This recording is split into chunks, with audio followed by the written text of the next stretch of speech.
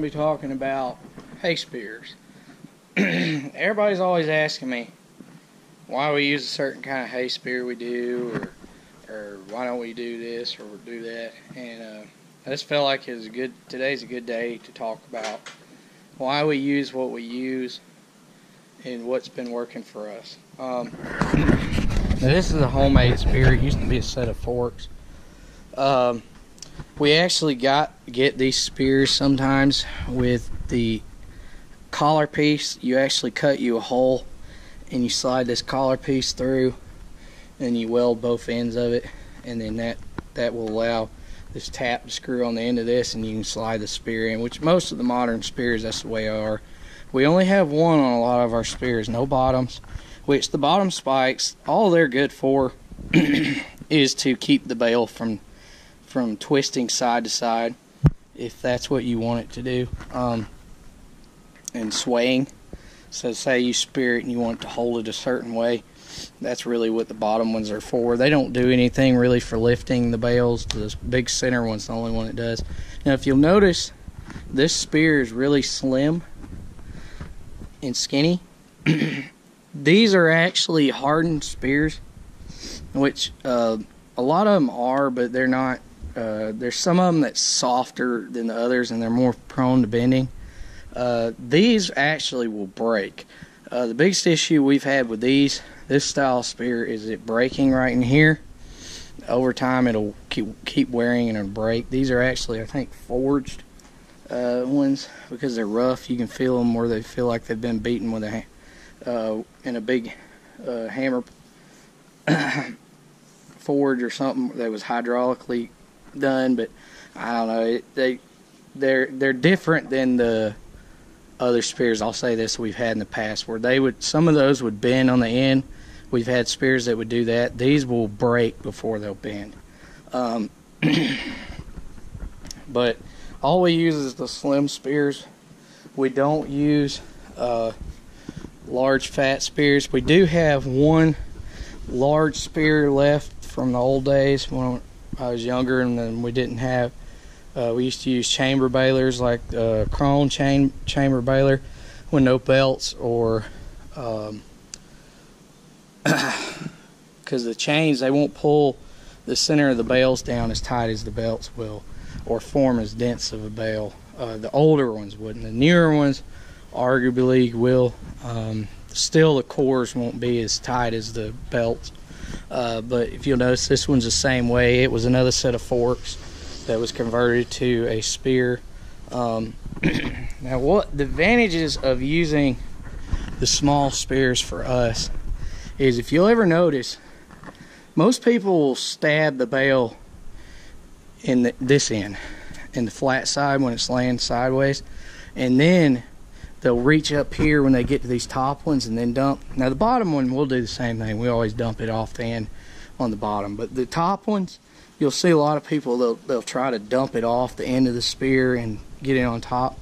We actually, with these smaller spears, and only the single spear, will spear these bales from the side. They can be a pain to get in, but we'll like dump it off next to the side of a trailer. You see there's a hole now from where we speared one. We're off the side of a trailer, and then we'll push it in it that way, or I'll dump it off in front of the stack once I get so many stacked up and it won't push it back none. And I'll stab it in there that way, and then pick it up and set it down, and then pull it out. Now with these spears here, they'll actually pull out of the sides or the ends fairly easy. There is a little bit of a technique on the ends when you do it. You kind of have to do it a few times. You kind of got to put down just enough pressure and tilt it back, and then they'll slide out. It takes practice to do it, but I've gotten pretty good at it, and so has my dad. But it's easier to fit. One reason why we do that, it's easier to fit the third run in these barns that we have with it turned on its end, because when it's turned on its end like that, they're only 4 foot wide because it's a 4x5 bale. Now if it's on this side at the top, which is what we used to do, it's a foot taller, so it makes it harder to get it in between the rafters, and sometimes you can get into them and bust them. So we started putting them all on their edge, and they fit a lot better that way in the barn. And one way we found to stack them a lot easier is actually to pierce them in the side. Now, if they've got paint on the spear, if you buy the spear new and it has paint on it, it can take a little while to get the paint wore off to make it easier to get it out. Forks are a pain. The bales will rock side to side. When you get them up there and set it down on top of the other bales and go to back out, the bale on top will slide out. Sometimes the bale on the bottom will try to pull over too. It can do it with a spear the same way, but it's not as bad. You kind of got to, there's a technique to it though. Like I said, you got to push down a little bit and tilt the spear just right, and you can pull it right out over time. But with these higher density bales, sometimes it can be tough, and you can't even get the spear in the end if I make them so tight with that clouse. And you have to spear them directly in the center. That's one thing about these the belt near belt balers that are real dense baling balers, is the centers will be really tight just like the outside, and sometimes there's just not a soft spot to grab. But that's one style. We'll walk out here and look at another style. Alright, now here is a Blue Diamond spear. I actually like these spears a lot. They come with a spear like we like on them. On this, it still has paint on it, so it does stick sometimes. This one actually still has the bottom spikes on it. So far on this one, they've actually held up good. When they get to be a pain is when they start to get a bend in them. That's when they start becoming a pain in the rear end to get out of the bale or get into the bale, and it just becomes a nightmare. But so far they've done okay on this. They're nice if you're stacking hay, loading hay out on a trailer, which is primarily what we use this spear. And there's another one that looks the same for on the New Holland, out in the field or loading hay with those. They work pretty good because you can turn the bales just the way you want them and hold them there. Now let me show you why we don't like those. Okay, alright, now this is a bale of hay that I baled back in the early spring that was completely soaking wet.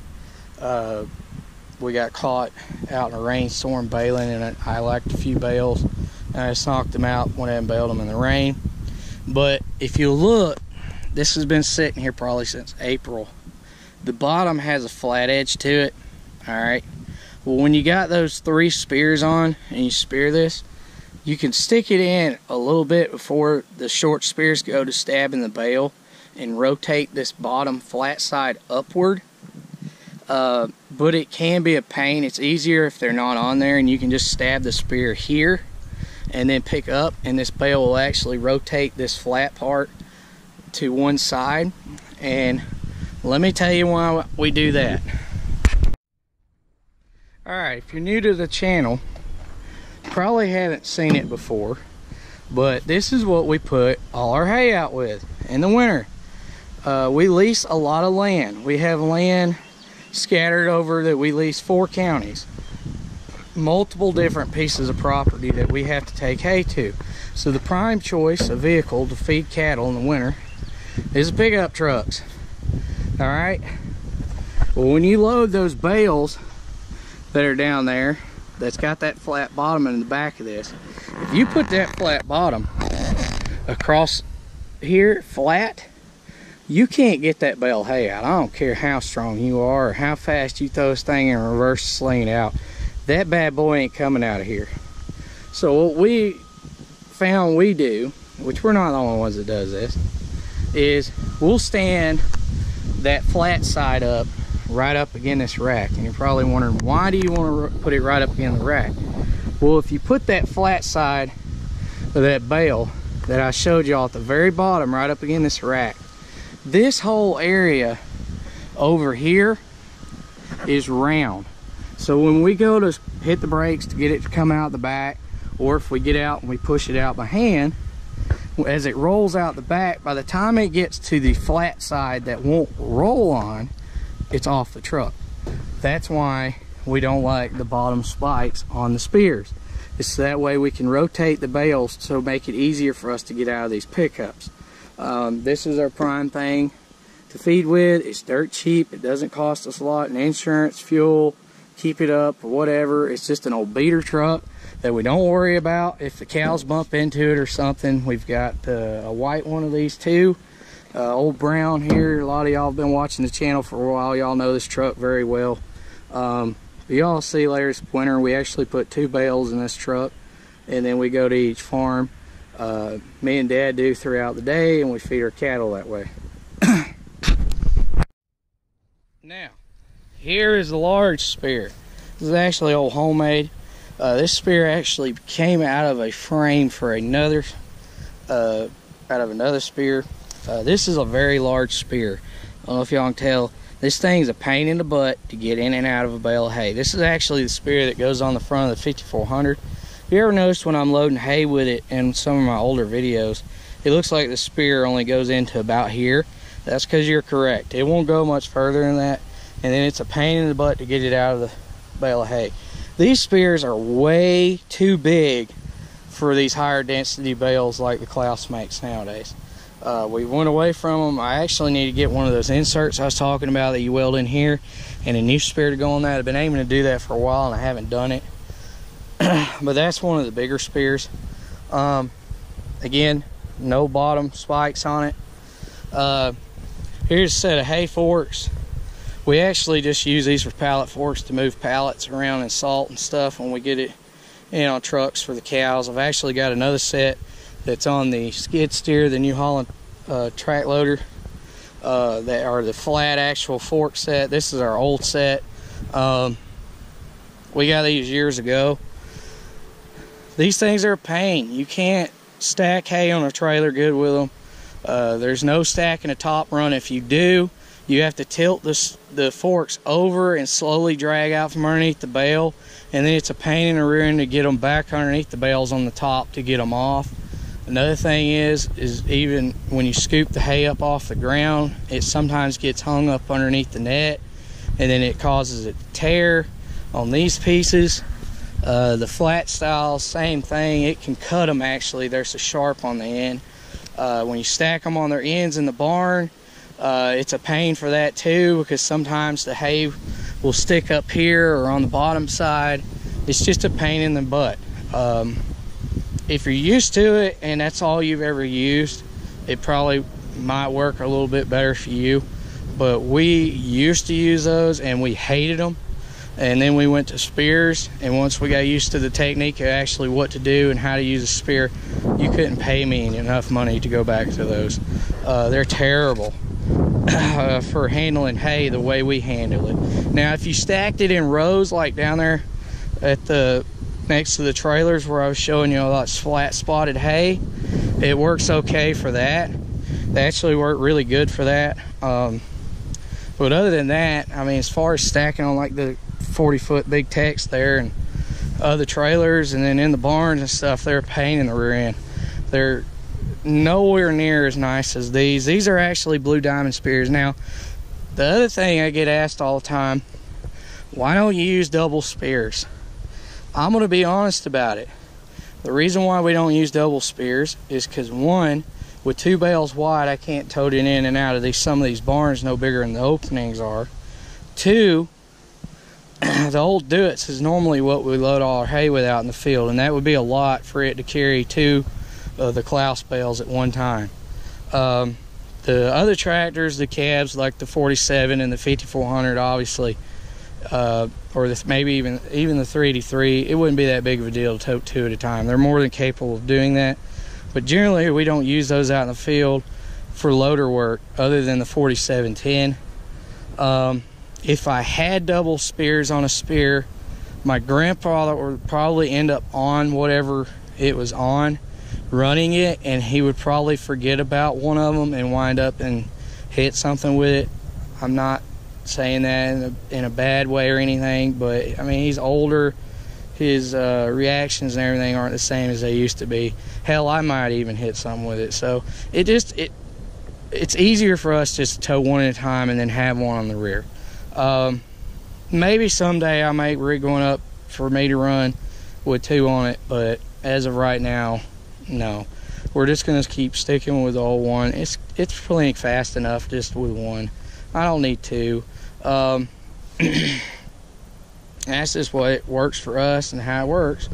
Now I know not everybody does it this way. Not everybody's going to agree with everything I'm saying, and that's okay. There's nothing wrong with that. I can't agree with everything anybody else says either. 90% of stuff I'll agree with most of the people I watch on YouTube and stuff, but there's always that 10% that I might do things a little different than you, and I don't agree with that. That's fine. That's just the nature of being a human. I mean, it's just part of it. But some people, everybody has a different preference. If you like forks, that's fine. Whatever. I don't care. It's what works for me. So thanks for watching. Please comment, rate, subscribe, and I'll see you next time.